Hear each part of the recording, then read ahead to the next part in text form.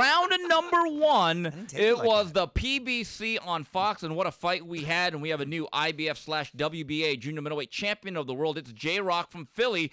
Julian Williams taking Jarrett Hurd in his hometown to the back of the woodshed. Listen, I thought Julian Williams, with his technical skill, would be in this fight for 6, 7, 8 rounds. I thought he'd beat him down the middle.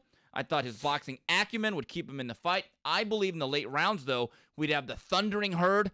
Never happened. Never happened. Kimster, is it too bold of a statement to say fight of the year? One of them. It'll be invited to the banquet. It's on the list. It'll be on the list. It's on the list. I love that fight. I love inside fighting.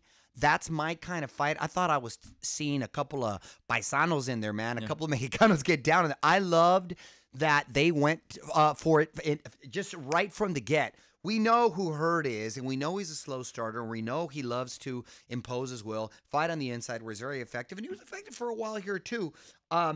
With his body shots, and usually he's the bigger, stronger guy in there. But man, Williams came to fight. Yes, he does have great boxing skills, but he showed some of that Philly toughness and grit in the way he was throwing those quick combos with those hooks. And when he dropped them in, what was it, the second? Second round. Woo! I said, oh my God, he's coming for real. With those top of the shots right on the temple, and Hurd went down. I said, man, he's going to have to show me something. Now, granted, to his credit, he came back, fought himself into the fight a little bit, but gosh, just didn't have enough to kick it into that other gear. He always eats too many punches, like I thought, just in general, but because he is so tough, and he does have that sort of Margarito-esque style, which I love. But, man, move that head once in a while, and I didn't think he utilized his jab as much, and it's like the clock ran out on him, and he was suffering way too much damage. How he was able to stand up those shots, stand up to those shots, because Williams was throwing crisp, hard combos, and my man came in shaped, ripped, and really focused and ready to win. So credit to him. And I was a big Hurd fan, or I am a big Hurd fan. Still am. Still am. Absolutely. Still am. And like I said, a short list for fight of the year. But now I'm an even bigger Williams fan because he showed a lot of heart. Breaking my heart every time they would cut away and go to Mama Hurd and show her in the audience right there. But hey,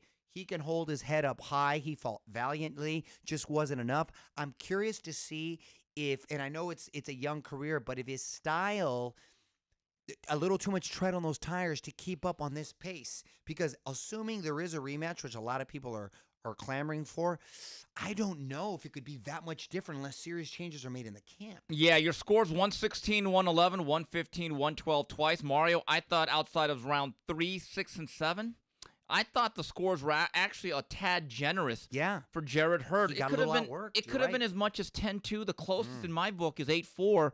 And Jarrett Hurd, you talk about the physical erosion, not just the style. Also, he takes off a ton of weight. Right. He's that a big dude. Prematurely ages a fighter. And I'll have to be honest with you, and we'll talk about the interview with Stephen Edwards, who was the manager-trainer of J-Rock, in a few minutes.